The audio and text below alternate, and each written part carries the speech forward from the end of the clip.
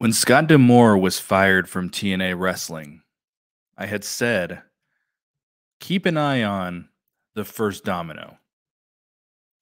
Who is going to be that first domino that's going to dictate what free agency is going to look like going forward for TNA? Now, we thought it might potentially be Steve Macklin, but in this case, it is the Motor City Machine Guns. It is Alex Shelley. It is Chris Sabin, two guys who, for the majority of 2023, were wearing their two major championships.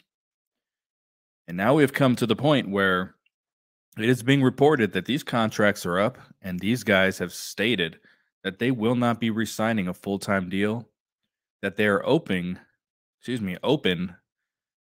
to continuing the relationship with TNA, but that they will no longer be the priority.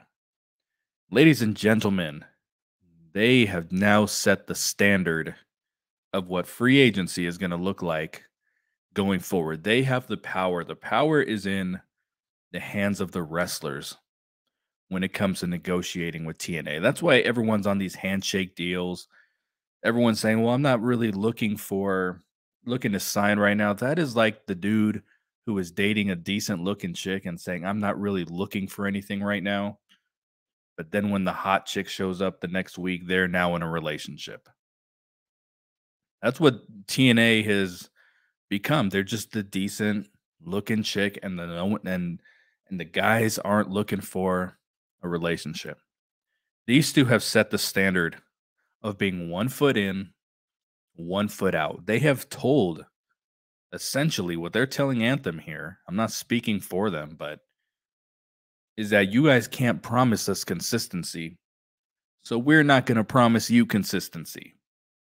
If you can pull out the rug from underneath us and fire the boss that we all love so much, just like that, without even a good, well thought out explanation,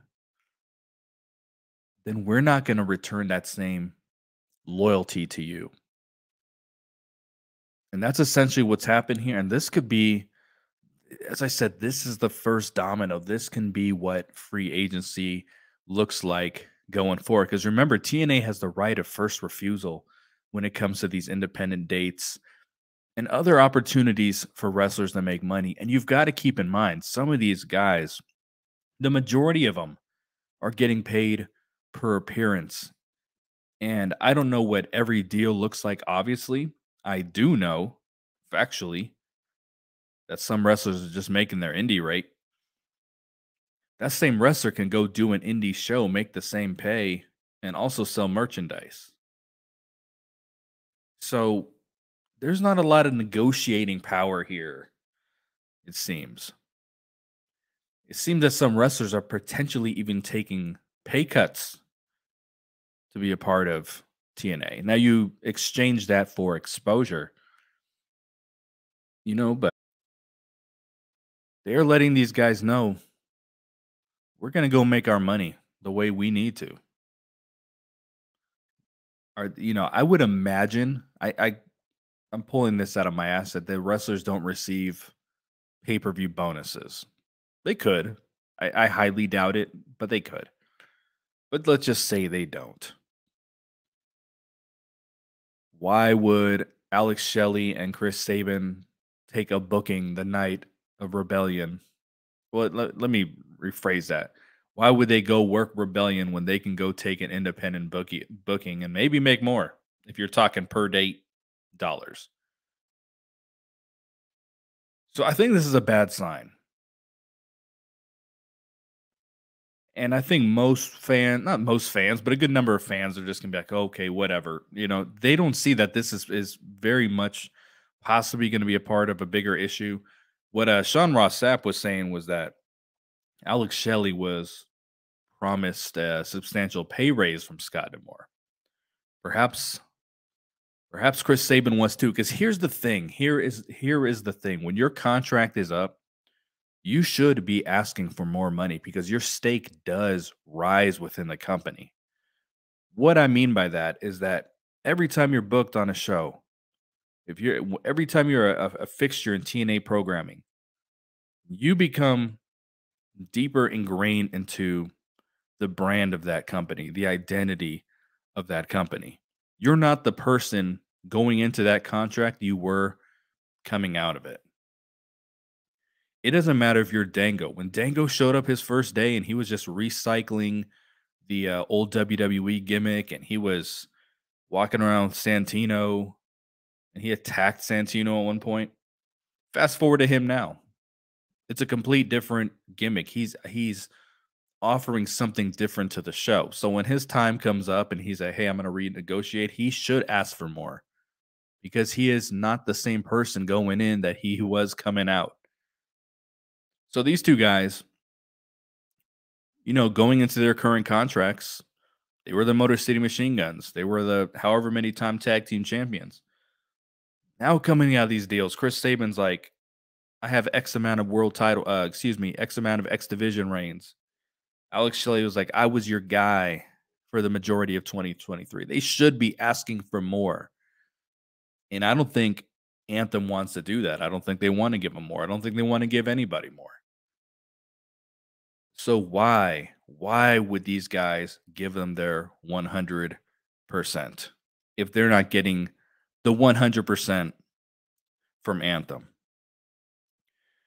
And the other thing that was kind of reported here was that there's going to be more per date deals rather than salary. And I don't think fans are prepared to talk about this. TNA fans aren't prepared to hear this. This is not a full-time wrestling company. Now, there are some people making salaries. There's some wrestlers making salaries. I don't know what percentage of the wrestlers do. Obviously, the Mooses, the Jordan Graces, the Eddie Edwards. I would say the majority of the wrestlers probably do make per appearance deals, though. I mean, take your job, my job, all our jobs. We get paid when we go to work. We don't get paid to not work. Obviously, unless you're on a salary. But this is not a foreign concept to say, hey, when you show up to work, we will pay you. We're not going to pay you if you're not working. This is a part-time wrestling company. TNA fans don't want to hear that. That is a harsh reality. It is a part-time wrestling company. It is like my military service. I am at this point, I have, a good 17 and a half active years. I am a fucking part-timer at this point. I am. I go in 2 to 3 days a month. I can't assume the government should pay me my fucking salary as if I was active. That's not how that shit works. So this isn't a business model that I think is wrong. Fans want it to be wrong. Fans want full-time deals. They want living wages. Because if the company offers that, that means they can make more competitive offers for free agents. Totally understood. It isn't the reality. It is not the reality. They really shouldn't be offering a living wage to anybody if we're talking about good business. But they do because that's kind of a necessity if you're trying to, compete in the wrestling space. That's just the way it is. I'm fairly certain Court Bauer at MLW has had his couple guys at the top where he's like, I have to pay them a living wage. I'm sure that is the case. Billy Corgan does it with some of his guys at the top of the NWA. But this is not a full-time wrestling company. Now, with that being said, you have to bridge the gap between I'm offering Will Ospreay 6 figures and I'm offering wrestler X at the bottom of the card their indie rate. You have to bridge that gap. There are rumors right now about Mercedes Moné and what she makes. I know the rumor is 10 million. It's not 10 million. No one makes 10 million. They've now that some more information has come down, they said it's not even 5. But some of the rumblings that have come out, while there are some that are happy for her saying she set the standard for what women should make, there's other wrestlers also saying we don't make 10% of what she makes. and they're supposed to compete with her in the ring.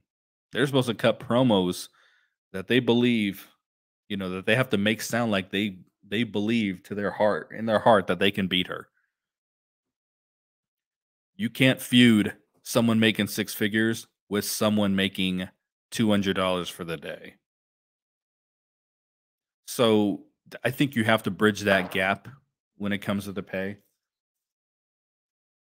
But what do I know? Because I'm not on the business side of this company. I'm not on any side of this company. I'm a fucking fan. I'm a podcaster. But I think I know enough about good business.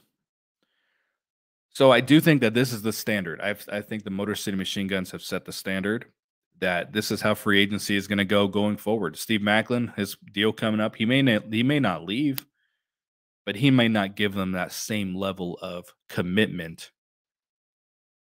He might say, "Why should I give you guys the right of first refusal on my dates?"